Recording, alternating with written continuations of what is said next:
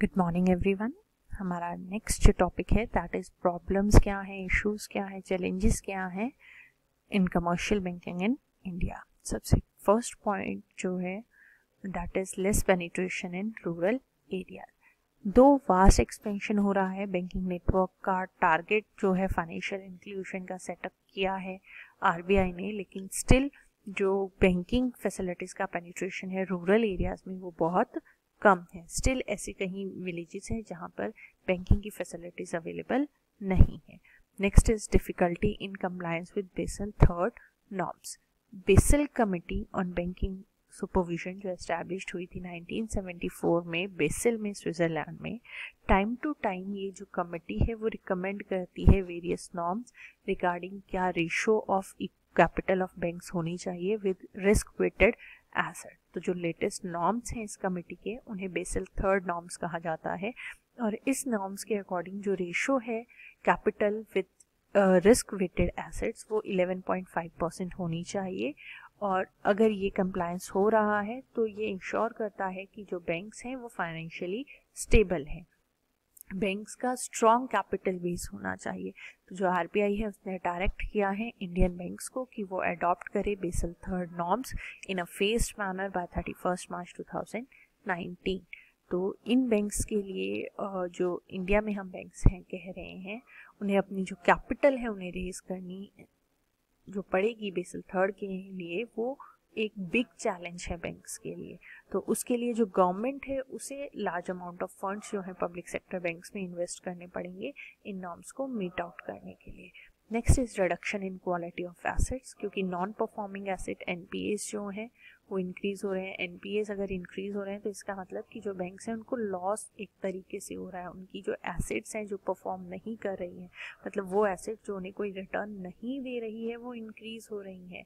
That is not good for the banking system. तो जो quality है एसेट्स की बैंक्स की रिड्यूस्ड हो रही है। जो ग्रॉस नॉन परफॉर्मिंग एसेट थी शेड्यूल कमर्शियल बैंक्स की इन 2016-17 वो 790,269 करोड़ रुपीस थी। और इन टर्म्स ऑफ परसेंटेज अगर बात करें टोटल एडवांसेस का, एनपीएस 9.3% थे 2016-17 में। और अगर आगे जाके ये जो प्रॉब्लम है वो और ज़्यादा इंक्रीज हुई है। जो ब्लॉक हो जाते हैं funds in non performing assets उनका नेगेटिव इफेक्ट पड़ता है on the profitability of banks. Next is no proper follow up of loans. जो बैंक अथॉरिटीज़ होती हैं वो लोन तो दे देती है लेकिन उसके बाद उसको फॉलो अप नहीं करती है कि उस लोन को उसी चीज़ के लिए यूज़ किया गया है या नहीं जिस पर्पस के लिए वो लिया गया था, और वहाँ से जो वापस आपने लोन करना है पर्सन ने वो प्रॉपर कर रहा है या नहीं कर रहा है। Next is intentional defaulters. कई बार जो फर्म्स और इंडिविजुअल्स होते हैं वो प्रोफेशनल बोरोअर्स होते हैं, वो इक्वेशन मेंटेन करके रखते हैं अपने बैंक ऑफिशियल के साथ और किसी भी तरीके से वो बाय हुक और क्रुक लोन बैंक से ले लेते हैं, और स्टार्टिंग से ही उनका कोई भी ऑब्जेक्टिव नहीं होता है लोन को वापस करने का, और जिसकी वजह से जो बैंक है उसे डिफिकल्टी होती है। Next is increasing competition in banking sector. New private sector banks के इंक्रीज होने से, उनकी ग्रोथ इंक्रीज होने से, number of branches foreign banks की इंक्रीज होने से जो कंपटीशन है वो इंक्रीज हो गया है बैंकिंग इंडस्ट्री में इंडिया में। तो उसे फर्दर स्ट्रेंथन करने के लिए इनकी इंडियन बैंकिंग सिस्टम को आरबीआई ने न्यू गाइडलाइंस इशू करी for setting up private sector banks in the year 2013 with effect from 2014। जो आरबीआई है उसने सेटअप की अलाउ किया for the setting up of payment banks. Banks जो है उन्हें इंक्रीज कंपटीशन फेस करना पड़ता है नॉन बैंकिंग फाइनेंस कंपनी से भी, और ये जो सारी डेवलपमेंट्स है उससे इंक्रीज होता है कंपटीशन बैंकिंग सेक्टर में। Next is non professional management. Lack of professionalism है वेरियस लेवल्स पर जो वर्क कर रहे हैं बैंकिंग में। जो टॉप गवर्निंग बॉडी है उसमें नॉन प्रोफेशनल डायरेक्टर्स हैं जिनके पास स्किल्स नहीं हैं, जैसे formulation of business strategies, measurement of risk dimension, credit appraisal, treasury operation, information etcetera की जो स्किल्स चाहिए होती हैं वो उनके पास नहीं है, जिसकी वजह से जो बैंक है वो सफ़र करता है। Next is mergers and acquisition. Indian banks जो हैं वो मैच नहीं करते हैं financial strength of foreign banks के। फेयर कंपटीशन पॉसिबल तभी होता है जब इक्वल्स के बीच में हो रहा हो, और वो चीज़ एग्जिस्ट नहीं करती। तो इसके लिए इंडियन बैंक्स को ज़रूरत है मेगा मर्जर्स की। Next is less penetration of E banking. जो ई बैंकिंग का मतलब क्या है, इलेक्ट्रॉनिक बैंकिंग, जिसमें आप को कंप्यूटर, मोबाइल फ़ोन या इंटरनेट का यूज अगर कर रहे हैं कस्टमर या बैंक एम्प्लॉयज़ बैंकिंग ट्रांजैक्शन के लिए। इसमें debit card, credit card, ATMs, electronic fund transfer, tele banking, mobile phone banking, core banking etcetera include होती है। लेकिन स्टिल ई बैंकिंग इंक्रीज तो हो रही है, लेकिन रूरल एरियाज में लोगों के पास इंटरनेट का एक्सेस नहीं है, क्योंकि कंप्यूटर नॉलेज नहीं है, they can not communicate in English, और इन प्रॉब्लम्स की वजह से जो ई बैंकिंग है वो मच एक्सेप्टेंस उसको रिसीव नहीं होती, और सिर्फ वो लिटरेट सेक्शन जो है सोसाइटी का वहाँ तक लिमिटेड रह जाती है। Next is political pressure and pressure of senior managers. कई बार जो बैंक ऑफिशियल्स होते हैं जब लोन ग्रांट करते हैं तो उनके ऊपर पॉलिटिकल प्रेशर होता है, सीनियर मैनेजर्स का प्रेशर होता है, जिसकी वजह से उन्हें उन पार्टीज को भी लोन देना पड़ता है जिनकी जो रीपेइंग कैपेसिटी है वो अच्छी नहीं है। Next is less loan to micro and small enterprises. जो लोन्स दिए जाते हैं माइक्रो एंड स्मॉल एंटरप्राइजेस को वो प्रियोरिटी सेक्टर लोन्स में कवर होते हैं, और बैंक्स को डायरेक्ट किया जाता है कि वो लोन ज़्यादा से ज़्यादा दें एमएसएमई, एमएसई को, और एक्चुअल प्रैक्टिस में जो बैंक्स हैं वो लोन लार्ज और मीडियम साइज एंटरप्राइजेस को देते हैं। Next is problem of hacking. Recent year में इंटरनेट बैंकिंग का यूज़ जब आप कर रहे हो, क्रेडिट कार्ड, डेबिट कार्ड, किसान क्रेडिट कार्ड एक्सेट्रा जो है वो ट्रेमेंडसली इंक्रीज हुआ है उनके नंबर में। तो जो इन फैसिलिटीज़ का यूज़ आप कर रहे हो, जो कस्टमर यूज़ कर रहे हैं वो वल्नरेबल है हैकिंग के लिए, क्योंकि उन्हें प्रॉपर जो टेक्नोलॉजी है उसकी नॉलेज नहीं। Next is increasing bank robberies and frauds. जो बैंक फ्रॉड्स के, thefts of automatic teller machines, bank robbery के केसेस हैं, उनका नंबर राइज पर है। कई बार कैश कैरी वैन्स को भी लूट लिया जाता है गन पॉइंट्स पे। बैंक स्कैम्स होने की वजह से ह्यूज लॉस होता है बैंक्स को। तो ये सीरियस चैलेंज है बैंकिंग सेक्टर के लिए। Next is meeting priority sector lending targets. जो प्रियोरिटी सेक्टर लैंडिंग को प्रमोट करने के लिए आरबीआई ने टारगेट सेट किए हैं कमर्शियल बैंक्स के लिए, और इन बैंक्स को कंपलसरी है कि उन्हें 40% जो भी वो लैंड कर रहे हैं वो प्रियोरिटी सेक्टर को करना है। लोन रिकवरी रेट जो है प्रियोरिटी सेक्टर का वो बहुत लो है। तो जो टारगेट्स हैं प्रियोरिटी सेक्टर लैंडिंग के, या procuring recoveries from priority sector और मेंटेन करना प्रॉफिटेबिलिटी को, ये चैलेंज पोज करता है शेड्यूल्ड कमर्शियल बैंक्स के लिए।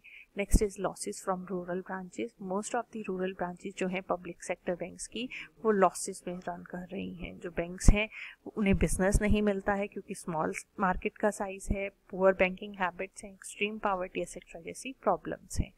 बैंक को ह्यूज कॉस्ट अकर करनी पड़ती है इन ऑपरेटिंग रूरल ब्रांचेस। बैंक्स के ऊपर प्रेशर होता है रन करने का रूरल ब्रांचेस को, ताकि प्रमोट किया जा सके फाइनेंशियल इंक्लूजन को, सोशल रिस्पॉन्सिबिलिटी को फुलफिल किया जा सके। लेकिन लॉसेस क्योंकि रूरल ब्रांचेस को हो रहे हैं तो वो चैलेंज उसके लिए पोज करते हैं। नेक्स्ट जो हमारा टॉपिक है that is recent developments in commercial banking in India, या banking sector reforms in India. सबसे पहला है entry of private sector banks and foreign banks. 1992-93 में entry of private sector banks and foreign banks को allow किया गया, और ये जो किया गया वो किस लिए किया गया, ताकि कंपटीशन इंक्रीज हो, ज़्यादा से ज़्यादा कैपिटल को अट्रैक्ट किया जा सके, प्रमोट हो use of latest technology in the banking sector. Then next is your liberalise branch expansion. Branch licensing policy को लिबरलाइज किया गया, बैंक्स को अलाउ किया गया, ज़्यादा फ्रीडम दी गई कि वो प्लान कर सकते हैं अपना branch expansion in response to market needs. दिसंबर 2009 में जो बैंक्स हैं उन्हें परमिट किया गया कि वो ओपन कर सकते हैं branches without obtaining prior permission of RBI in rural, semi urban and urban areas जिनकी पॉपुलेशन जो है वो लेस देन 50,000 है। Then deregulation of interest rate. After the reforms जो इंटरेस्ट रेट्स थे उन्हें डीरेगुलाइज किया गया। 1992 से पहले जो इंटरेस्ट रेट से उन्हें कम्प्लीटली एडमिनिस्टर आरबीआई करती थी और हाईली कॉम्प्लेक्स और रिजिड था, लेकिन 1992 के बाद जो इंटरेस्ट रेट है उन्हें फेस्ड मैनर में डीरेगुलेट किया गया बाय जुलाई 1996। अक्टूबर 2011 में आरबीआई ने डीरेगुलेट किया इंटरेस्ट सेविंग बैंक्स अकाउंट्स पे।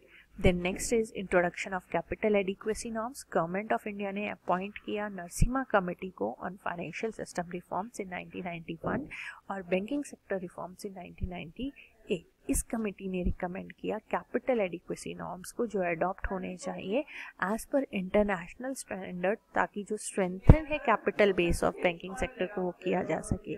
तो इस कमेटी ने जो रिकमेंड किया, उसने रिकमेंड किया कि कैपिटल एडिक्वेसी नॉर्म को इंट्रोड्यूस करो 8% पे। दैट इज़ कि जो सभी कमर्शियल बैंक्स हैं उन्हें अपनी required capital to risk weighted asset ratio को एटलीस्ट 8% रखना है। और अभी हमने ऊपर बात की कि बेसल थर्ड की जो रिकमेंडेशन है उसके अकॉर्डिंग आपको उसे 11.5% करना है।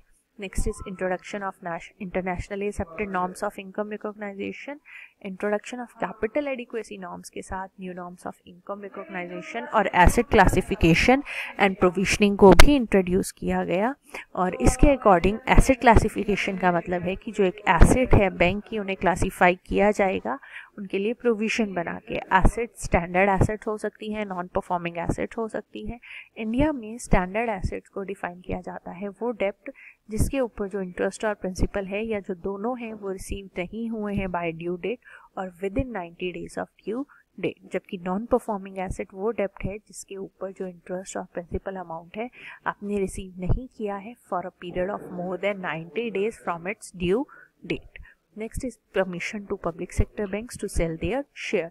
नरसिम्हा कमेटी ने रिकमेंड किया, उसने अलाउ किया कि पब्लिक सेक्टर बैंक्स को एक्सेस टू कैपिटल मार्केट का दिया जाए ताकि वो इक्विटी जो है एक्सेप्ट कर सके।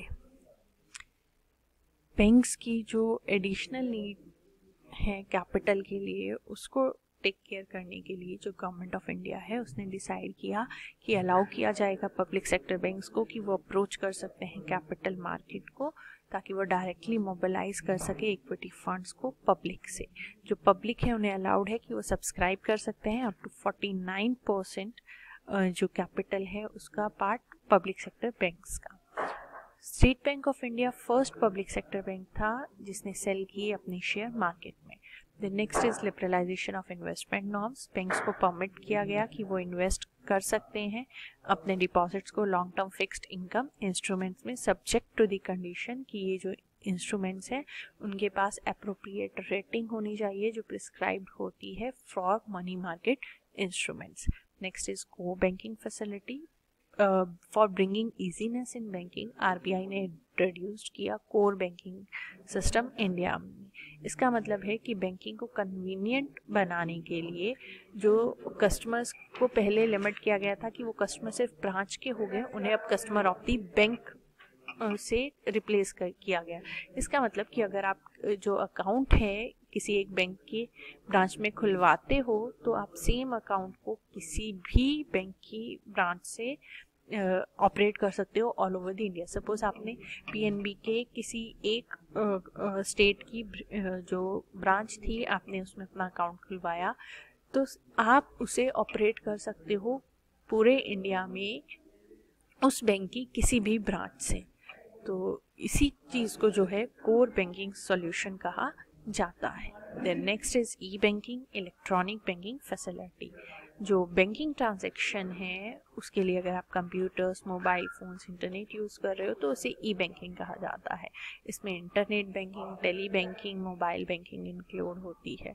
तो इसके थ्रू जो ई बैंकिंग के थ्रू जो कस्टमर है वो चेक कर सकता है बैलेंसेस अपने अकाउंट का, डाउनलोड कर सकता है करंट स्टेटमेंट को, पे bills recharge bill DTH connection requisition कर सकता है, चेकबुक की फंड्स ट्रांसफ़र कर सकता है एक अकाउंट से दूसरे अकाउंट में, फिक्स डिपॉजिट सेक्टर जैसे फंक्शंस कर सकता है। नेक्स्ट जो हमारा टॉपिक है, नेक्स्ट जो पॉइंट है उसे हम कंटिन्यू करेंगे हमारे next lecture. Thank you so much.